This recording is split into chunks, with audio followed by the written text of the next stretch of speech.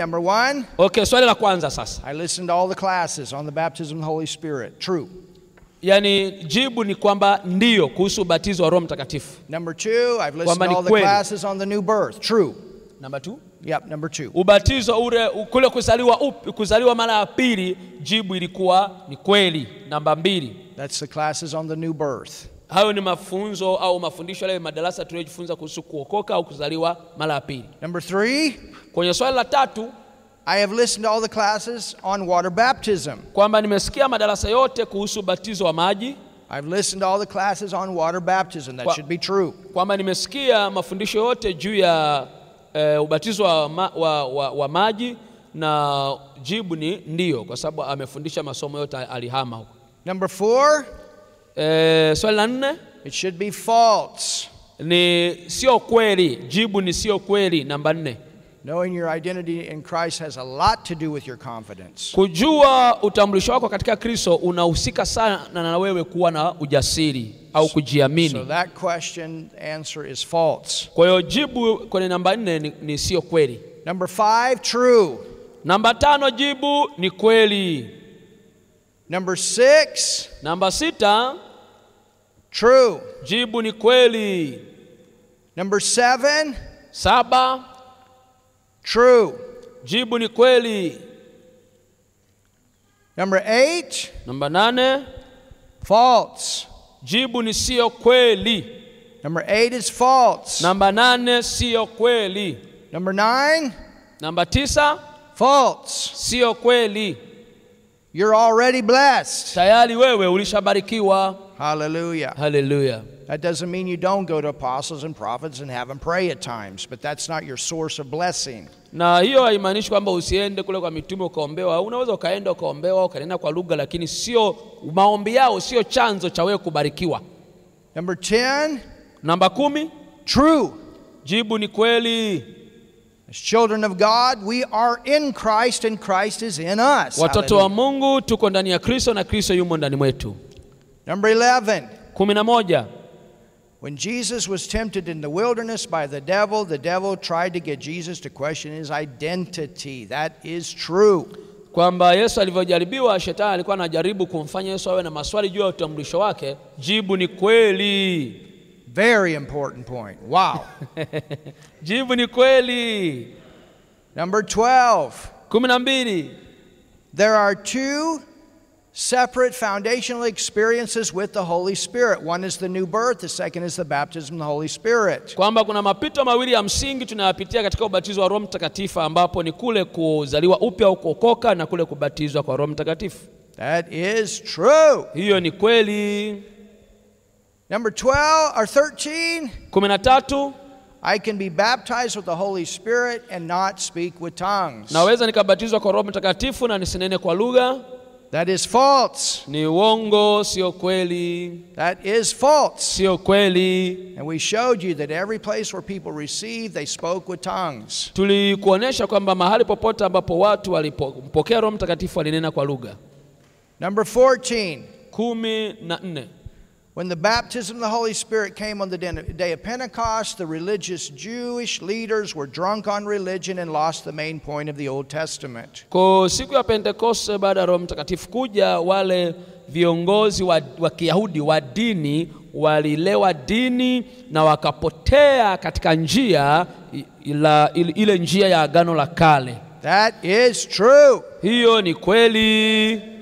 And we showed you that in Isaiah 28, the prophetic verse. Tuliwaonesha katika Isaya 28 ambao ulikuwa ni mstari wa kinabii. Number 15. Na hiyo namba 15. The disciples were born again before the day of Pentecost. That is true.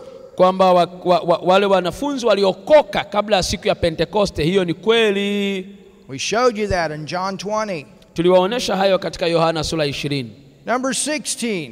Namba 16. Mary, the mother of Jesus, was so special. Mariam, mama yake Yesu, alikuwa ni mtu maalum sana. That she did not need to get born again or baptized with the Holy Spirit. Kwamba yeye hakuhitaji kuokoka ama kubatizwa kwa Roho Mtakatifu. And I pray that everybody put false there. Na ninaomba kwamba kila mtu alisema sio kweli hapo. That is false. Yani sio kweli kabisa. Number 17. 17. Every believer is to speak with tongues. It is a sign that is to follow them. Kila muumini kunena kwa lugha ni ishara ambayo lazima iambatane naye. Every believer is to speak in tongues. It's a sign that is to follow them. Kila muumini kunena kwa lugha ni ishara ambayo inatakiwa iambatane naye. And we showed you that out of Mark 16. Tuliwaonesheni hayo kitabu kile cha Marko 16. So that is true. Kwa hiyo ni kweli. 18. Through the baptism of the Holy Spirit we have dynamite power to go forth and witness for Christ. Kupitia ubatizo wa Roho Mtakatifu tunapata ile nguvu ya mlipuko aina ya baruti na kutuwezesha kuwa mashahidi wa Kristo. Everybody say thank God for the baruti. Kila mtu asema asante Mungu kwa ajili ya baruti. That is true. Hiyo ni kweli. Number 19. In the parable of the Good Samaritan, katika ule mfano wa Msamaria mwema, we have a great teaching. Tunafundisha kuu about the fall of man, kuhusu anguko la mwanadamu, the redemption of man, ukombozi wa mwanadamu, the new birth and baptism of Holy Spirit, kuokoka au kuzaliwa upya kwa mwanadamu na ubatizo wa Roho Mtakatifu, and Jesus coming again. na kuhusu Yesu kurudi tena. That is true. Hiyo ni ukweli. Number 20. Namba 20. When we speak in tongues, tunaponena kwa lugha, we charge up the man on the inside. Tunaimarisha au tunaongeza nguvu kwa yule utu wa ndani, so that it's always ready to release God's power. Ili awe tayari siku zote kuachilia nguvu za Mungu. And that is true. Hiyo ni kweli. Number 21. 21.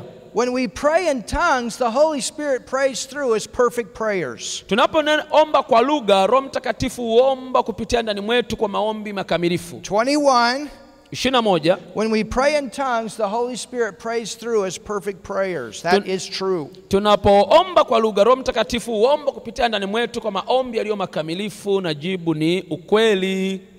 22. 22. To be a witness for Christ and do the works that Jesus said we could do. Kuwa mashahidi wa Yesu Kristo na kufanya kazi zile ambazo Yesu alisema tuzifanye. He commanded us to be baptized with the Holy Spirit. Alituamuru tubatizwe kwa Roho Mtakatifu. And that is true. Hiyo ni kweli. We saw that in Acts chapter 1. Tuliona hayo katika Matendo ile sura ya kwanza. 23. Namba 23. The baptism of the Holy Spirit is not for us today. Ubatizo wa Roho Mtakatifu sio kwa ajili yetu leo. It stopped when the last foundational apostle passed away. Yaani ubatizo huo ulikoma baada ya wale mitume wa kwanza, sasa yule wa mwisho alipofariki. It was only for the early church. Ubatizo huo ulikuwa tu kwa ajili ya kanisa la mwanzo. False. Uongo. Tell your neighbor false. Sio kweli. Mwambie sio kweli. And I showed you that. Na nilikuonyesha hayo in great detail. Yaani kwa undani sana. 24. 24. Peter was baptized with the Holy Spirit and preached with boldness on the day of Pentecost. Petro alibatizwa kwa Roho Mtakatifu na akahubiri kwa ujasiri siku ya Pentekoste. Peter was baptized with the Holy Spirit and preached with boldness on the day of Pentecost. Petro alibatizwa kwa Roho Mtakatifu na akahubiri kwa ujasiri siku ya Pentekoste. That is true. Hiyo ni kweli. 25. 25.